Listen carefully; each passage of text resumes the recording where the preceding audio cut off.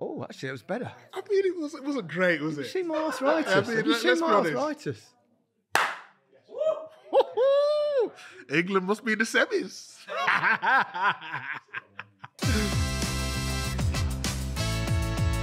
Hello and welcome to The Rest is Football with Micah Richards and me, Gary Lineker. England are through to the semi-finals of Euro 2024. Come on! This is what we wanted, didn't we, guys? Yeah. This is what we wanted. We wanted a performance. We wanted something that we could talk about in a positive manner. Yeah.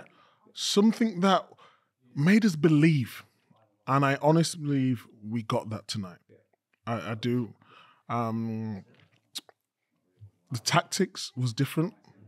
We mentioned, and you asked me before, what do England need to do? And I said to you, they need to go high. It was Particularly the wing-back. the wing backs. It was strange because when we saw the team, we thought Saka would play on the left and Trippier would be on the right, but actually they switched. Yeah. And Saka was in a position where we've seen him so many times for Arsenal where he committed defender. He could go inside, he could go outside. Trippier was obviously very good too. Not the same effect on that side, obviously, because he's still coming on to his right foot. But I have to give Southgate tactic, in terms of his tactics. It did really well. Significantly better. And now there's a lot of people who go, England weren't that good. I bet. It wasn't exhilarating, but tournament football's really, really hard. But it was a massive improvement on what we'd seen before. When you say exhilarating, I mean, look at the penalty team. shootout But, was. yeah, but look at the teams in the tournament. There's only really Spain and Germany who have been sort of impressive. Switzerland to a certain degree in terms of their rotations. I give them not the big build-up, but you had to respect them. And at times in the game, I thought they did well. By the way, let me just jot in here because we've got quite a crowd in tonight. Who have we got in tonight then, have we? I've got two of my How many kids have you got? 4 that I know of. They all look like you. I don't know if I should look over there or look at that's you. encouraging. George and Angus have come in, and we've got George's partner Seb, and we've got lots of people from Goal Hanger. Yes. I've got my friend JD over there with his girlfriend Tansy. They're all England fans, and it's great. Who's your favourite son? They're all rising. They're all rising.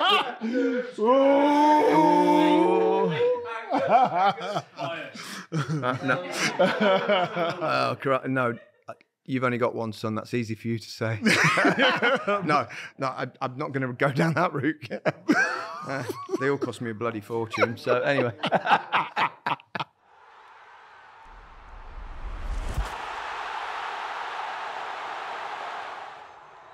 A lot of people say, well, yeah, England weren't that good, though. But I thought first half, really encouraging. Massive change from previous games. They played a lot higher, as you said, the fullbacks, and the central defenders pushed up. And all of a sudden, we looked compact. It's the first time we really looked like a cohesive team in this tournament. So it was really encouraging. Did they create many chances? No, because they're playing against a very well-organised, very good defensive team in that sense. But they managed to push Switzerland back, whereas Switzerland in all their games previously managed to put the opposition into the other half, didn't they? So it was much better than we'd seen in the previous 4 games, I would say. And they kept it going, and they showed great attitude, great courage, I thought. And I was so pleased for a number of people in the performance. Gareth Southgate, firstly, because everyone's crying out for substitutions because you could see the pace dropped because there's always a spell in the game, particularly in international football. We know tournaments are so difficult. We always think we've got a divine right to dominate everybody, and in reality, it doesn't work like that. So, but they dipped a little bit, and everyone's going, should make changes, and then they scored, and then he made immediate changes, brought 3 players on. So that was, I think a good decision to do that at that particular time. Scored a couple of minutes later. The only thing I would say was you hope to create a little bit more, but I think if they play a team that attack and you can counter, if you're playing against a team that are sitting, it ain't that easy. No, it's who impressed you the most? Because from my point of view, I really like Konsa coming into the side. We talked massively about Gay being out the team, being suspended. I thought Konsa did really well. I like the box midfield. Me too. It really worked. There was really a lot of did. rotation within there. I mean, Mainu is a class act. I know he came off at a certain period because we had to chase it at that point. But alongside, I thought Rice was. I mean, people saying that, but he has to be. He did a really important job for England. I mean, so many times he made interceptions and he kept England ticking. I thought Bellingham and Foden switched beautifully together. I thought Foden was excellent. Bellingham as well, going through them and like those dribbles he does, and he can chop and come inside and create chances. So, but Saka was for me. I think Saka was the star. Yeah, I mean to talked do about what him so he did. long. I mean, he's so good, isn't he? I was a little bit worried when he was playing wing back. I thought England would go into that sort of negative mindset where they would drop a little deeper, but they were brave. Me too. I was convinced. They were brave. I was convinced we would, but we didn't. And Saka, whether he was going inside, whether he was going out, you know, he took his goals so well. We've seen it so much for Arsenal this season. I think in terms of goal scoring, after Kane, I think Saka's the most important. I think his number. Yeah, he hasn't scored for a while. First goal for about 13 months for England. But he does make an impact. And it's not just what he does on the ball, it's his strength as well. And his defensive ability.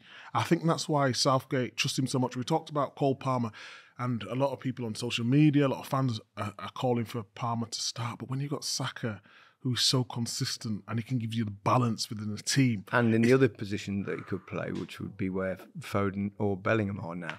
I mean, Foden, I think, came to life because he's in, you know, he's so good in as a 10. And he's, you know, he can take the ball on the half turn. And particularly in the first half, I thought he was really, you know, probably one of the key players. But you're right about Saka.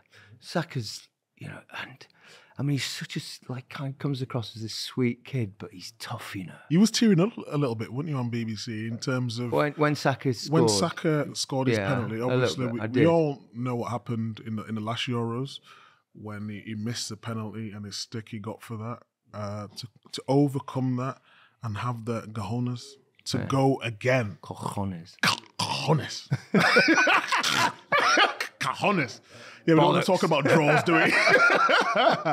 to overcome that and just have the personality to do it. And I think that's where you can measure a player. Anyone in the England squad, we know they've got ability, but it's in the moment. We talk about the Jude Bellingham moment against Slovakia, and then Kane not playing well but getting the goal. Okay, staying in the game today against a well-organised Swiss side that, okay, in certain moments, you're going to have to defend.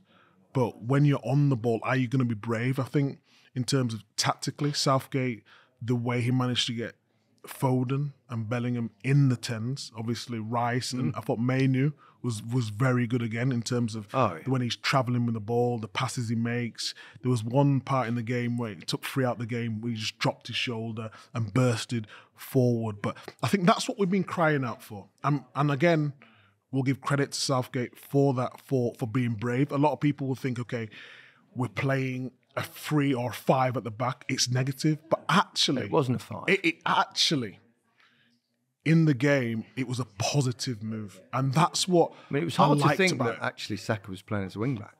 Because he was so high most of the game. But we talked and even about at the end when they switched him to like left wing-back and he tracked back and cut out that cross right near the end. Amazing. I mean, he's brilliant. But it was so good tactically, because we mentioned before on the previous podcast, the way they have Abisha on the left and Ndoye on the right. Yeah. If you allow them to go really high on you, they make you become a 5 at the back. Yep. They didn't allow that. That's what I was really worried about. That's what I was worried thought that about. would happen because we've seen so many times England sit, and you know we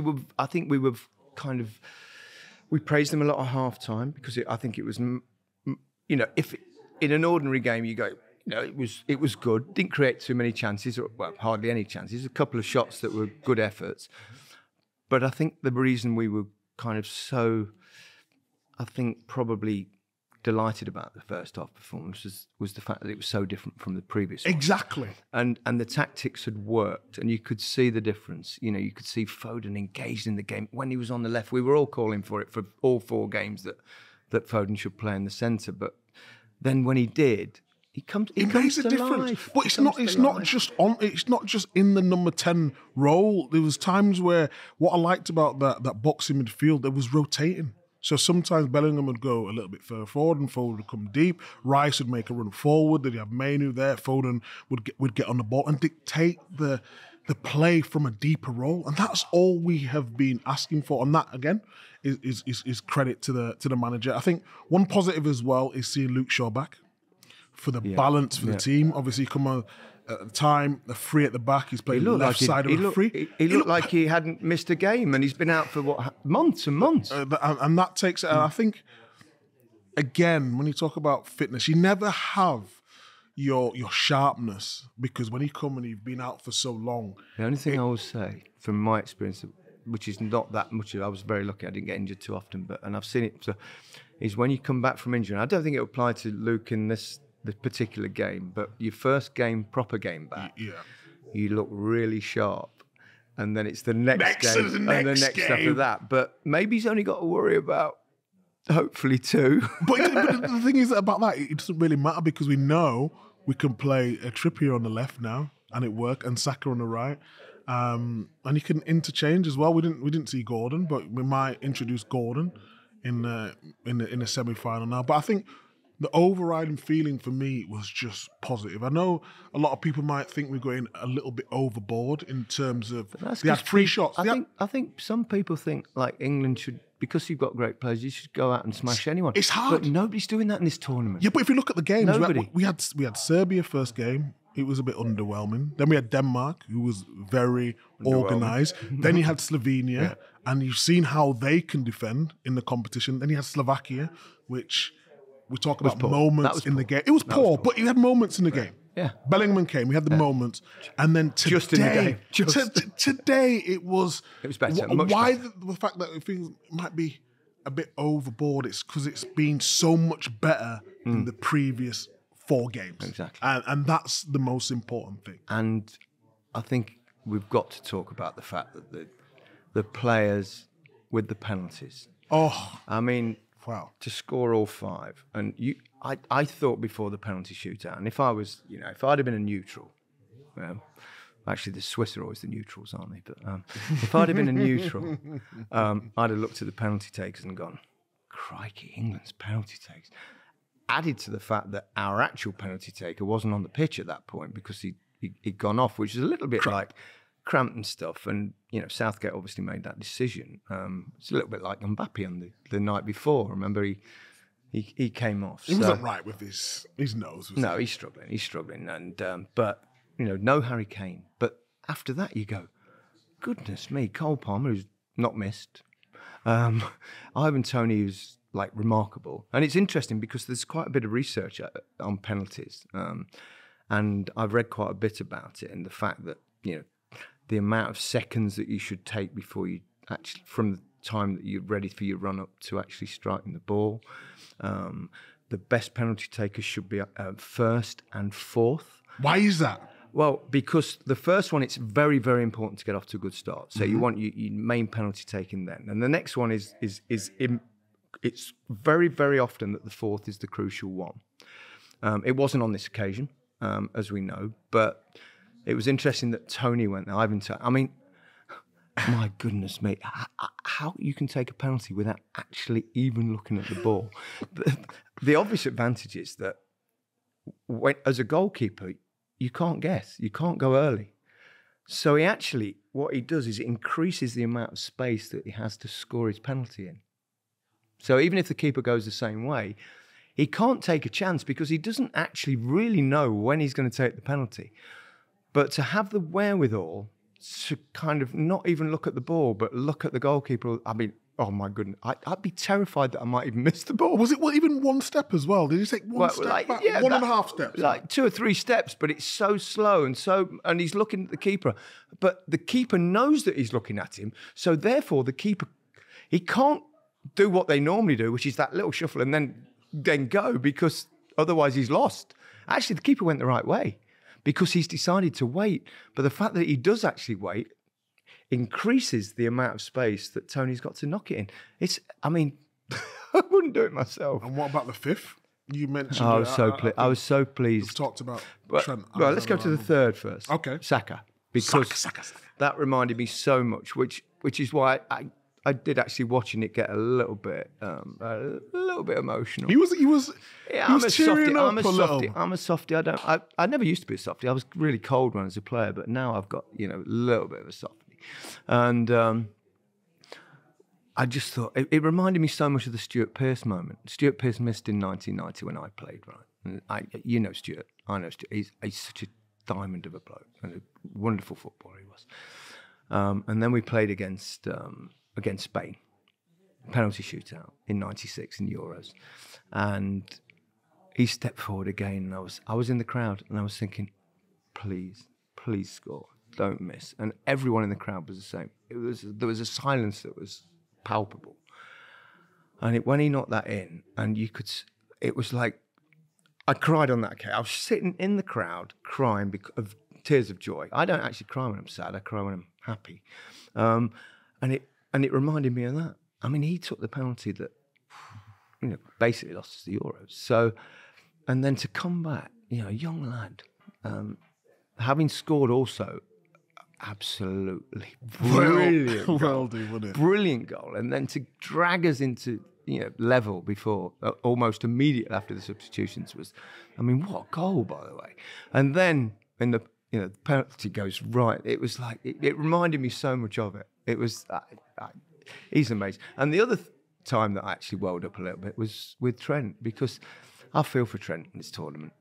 In terms of, I think he was a bit hung out to dry a little bit because he's been suddenly put into that central midfield position, but he was put into it when the team was a bit disjointed.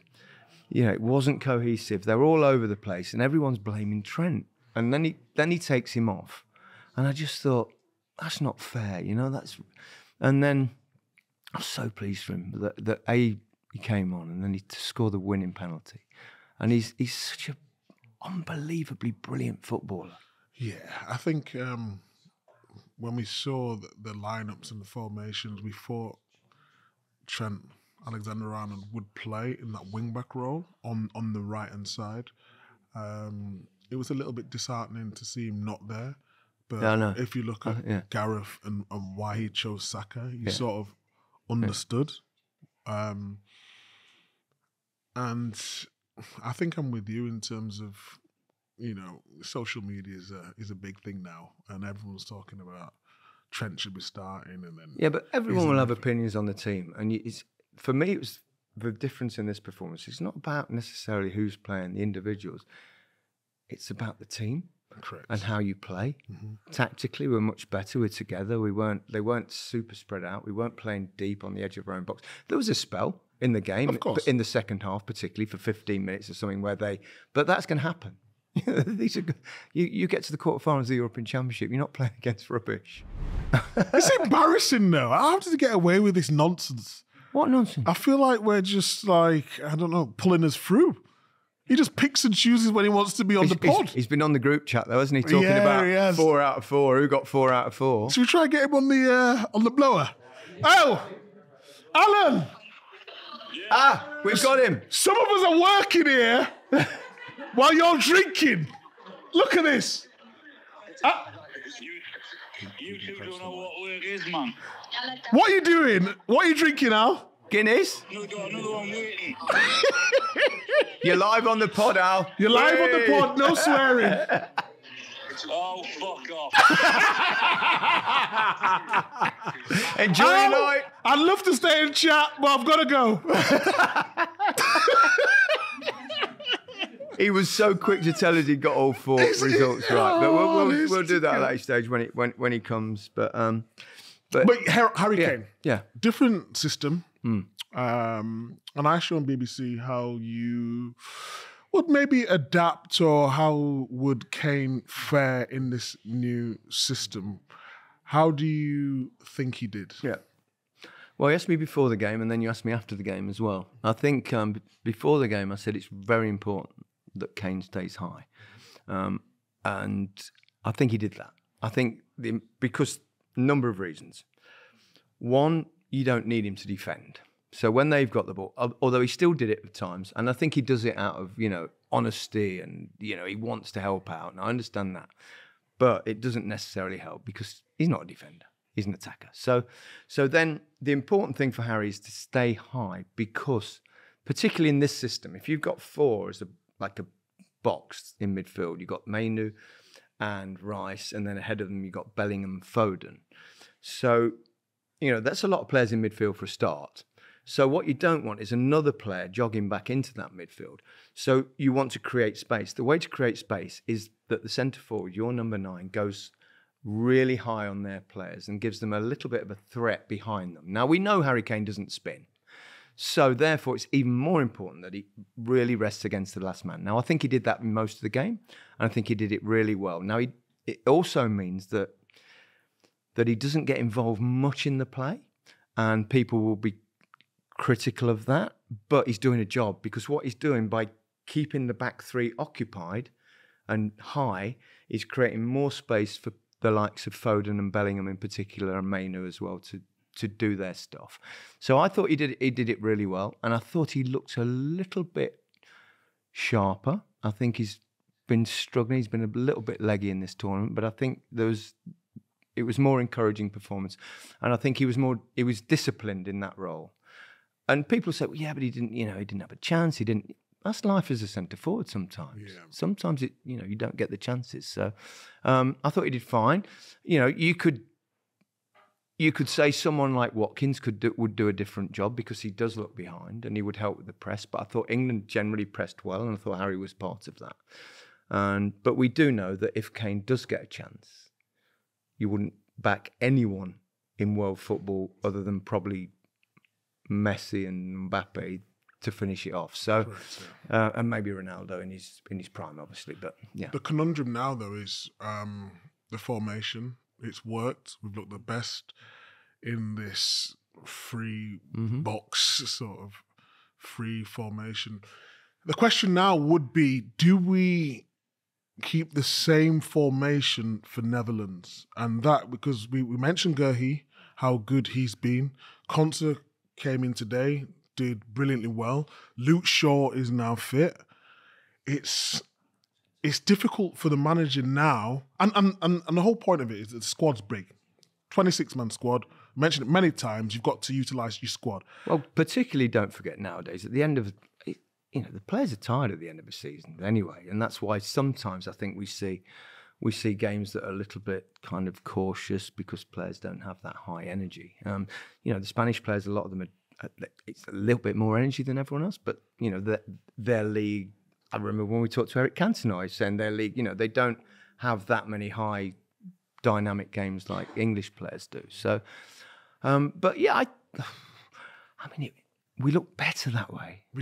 Way better. Would you go back to how we played? And then he's got the problem of, he's got to play Foden on the left again, or no? I think you stick with it. It works. But do you move Luke Shaw in the wing-back position? Because when he came on the pitch, he was like left of the free at the back. Yes, but we were behind when he came on. Exactly. So there's so much to think about. Of course there is. And we'll talk about that when Alan arrives, and we'll get a bit more detail. In terms of the individuals, I don't think it matters that much about individuals, who plays where and all that. Well, it does, obviously. But the most important thing is now that England looked like they were playing as a unit. They looked like together. They looked like they were going up the pitch together and they were going back down the pitch together. And they played way more positively and way higher than they've played in recent games. Whether, Shaw comes in for Trippier, whether he's ready to play, will he start him? I mean, he's not going to be able to play 90 minutes yet, but he might play an hour. Yeah, 60 minutes. Yeah. So do you start him and do that? As a player, I would prefer that. Or do you wait and then bring him on if need be to give a bit more? Because he definitely would give us a better balance than... Because, Trippier, I think, has done a good job, and he tried and he got up and he played high. But he's not a natural left-back. He's not. And Luke Shaw is. And Luke Shaw's amazing. I mean, he's like he's never been away. Just strolled into the team, didn't he? I know. So, nonchalantly. my feeling is we'll play the same way, but I think Luke Shaw will start. The interesting thing will be whether he brings Gehi back for Konsa. I suspect he will. I think Gehi was probably our best player prior to this game, and he was suspended. I think the four in midfield worked really well. The amazing quality they've got coming from the bench. I thought Eze was superb. I mean, he doesn't give the ball away. He looks so calm and confident. I thought Palmer's a beautiful footballer. There's no question he's going to play lots of football matches for England. I like the fact but you can't play them all. You can't play them all. When Bellingham went a little bit deeper, didn't he, with Rice, and then he had Cole Palmer and Foden in the tens. And Bellingham started. I mean, Bellingham when he's facing forwards is better than when he's facing backwards. Agreed. And he runs at players and he chops and he creates. I thought this was Bellingham's best game. I mean, he played well in the first match, obviously, and he had the moment in the last round. But I thought, he was in it a lot more, and I thought it was a really encouraging performance. And was it exhilarating? Was it like, did they create loads of chances? No, but it was a massive step in the right direction.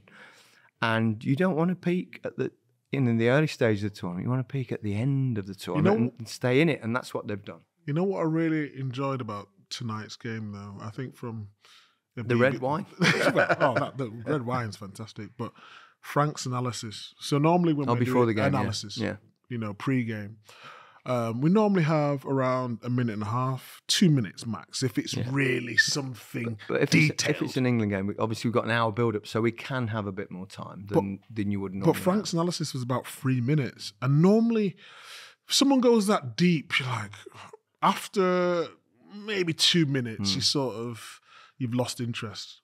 But I was glued to it for 3 minutes. You can tell he's got something. He's articulate, the way he explains points, and you can tell there's a manager there inside of him. There's no question about that. I think he's been a bit unlucky in his managerial career in some ways. I think, he gets it tactically. He's Frank Lampard as well. But that sometimes comes with its problems. I mean, I think this will be, Gareth Southgate's last tournament. I think whatever happens, if he wins, I think he'll absolutely bow out. I think he will. And if he doesn't, then I think he'll bow out. It'll be his decision. But I wouldn't disregard, Frank Lampard. Yeah. I think he tactically gets it. I think the players respect him immediately. And I'm getting ahead of things here. But, you want to... Well, you have to look at his career, if you're going to go English, you go, like, who else? Eddie Howe? Eddie Howe, possibly. Yeah. We don't want to upset Newcastle fans. But I think when he went to Derby, I think... The feeling was he played really good football, but he should have got him up. It was his first job. He went to Chelsea under the transfer embargo and still managed to difficult. top four. Yeah, with all bringing the young players through, Abraham, Mount, etc., etc. Then he went to Everton and kept them up. He kept them up, though. Yeah, he did. It wasn't the great style of play, but we know he utilised what he had available to him. Of course. Goes obviously back to Chelsea. I think that was the one that where people were judging him on something that. But we've seen since that club is in a bit of. It's been of course some time. It can be chaos, Chelsea, but I really enjoyed working with him. I think I worked with a lot of people. Thierry Henry, really good analytically. Roberto Martinez, who I've worked with on CBS. Obviously, Alan Shearer. I thought he did brilliantly on co-coms today. But I really like people. Danny Murphy's really good at the tactical side of the game. And listen to all these people. Carragher is one of my favourites. They able to explain and break down the game like But that 3 minutes that Frank did was amazing. It was one of the best. It was one of the best. So in terms of the show, I really enjoyed it. It's fun, isn't it, doing a big England game? It's great. It's a buzz. Especially when it ends up like that with a penalty shootout. And there is, I don't know, I think our audience will be over 20 million for that game combined. Oof, will it? Oh, yeah. Combined on BBC and iPlayer, I'm absolutely convinced there'll be more. And also, don't forget that a lot of those people will be watching it, in big groups and parties and all that sort of stuff. So most of the country would have been watching that. Yeah, definitely. And it's a buzz to do it, and it's so much. Are you more energized though?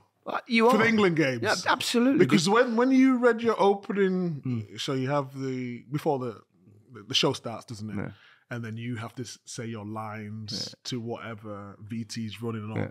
But I could tell you're always up for it, but you was really up for it today. Yeah, but it's a big game. It's like when you're playing if you're playing like the players today, you're playing in the quarterfinals of the Euros. It's big, isn't it? So you get more of a buzz. It's like the adrenaline pumps more. There's more excitement, and it's great. And it's so much better, isn't it, when England do well and win than having to kind of the last thing in the world we will ever want to do is be critical, but we have to be honest.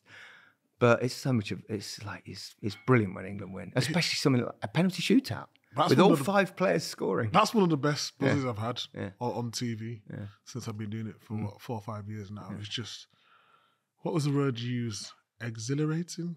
Yeah, it was class. It was fantastic.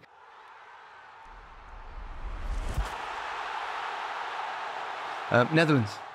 Netherlands next. They beat Turkey. That was a good game as well. End-to-end stuff. End-to-end. A couple of chances. I think Netherlands had some chances as well. Turkey towards the end of the game. Had a real go though, didn't they? They just...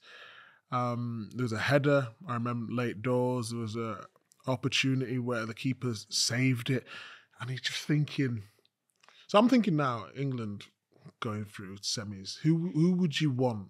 And it's no disrespect to Turkey because Turkey have been very good. I think Yildiz and Gula have been fantastic. Demiral at the back. Çalhanoğlu was back in midfield for them today as well. So they've got players who can hurt you. Not now. I just think Netherlands, I mean, it's just, they have the fear factor with Van Dijk. They've got Ake. They've got Gakpo. Well, you're in the semi-final of the Euros, Micah. You're not going to get, you expect to play a big team at that point. But Turkey was so close to getting it done. It was so close to getting it done. You're thinking, you want to play the best. We want to win. That's what we want to. I don't care about playing the best. We just want to win. And I just think on their day, Netherlands have a little bit more than Turkey. I still believe Are you England... disappointed San Marino didn't get through? I still think... Well, we've got time to look ahead to that game at some point. We'll preview that game at some point. When Alan's back. But England, Netherlands, and France versus Spain. España. It's the business end of the tournament, and England is still in it, and that's the main thing, isn't it? Correct. Yeah. So, come on, England. Don't say it. Do not say it. I'm not saying it. I just said, come on, England. You're not saying it. Oh, yeah. It's a jinx. Yeah, Rio's jinxing us every time in the studio today. Every time he give a compliment to a player, they kick it out of play. But we won. That's all that matters. And they won on penalties, and all 5 players scored, and that's wonderful. Correct. It was brilliant. It was outstanding. We'll get Alan Shearer's view tomorrow when he comes back. Yes. Yeah. Not his view now. I don't think we don't want to do that. But that's it for this episode. Goodbye from me. And goodbye from me.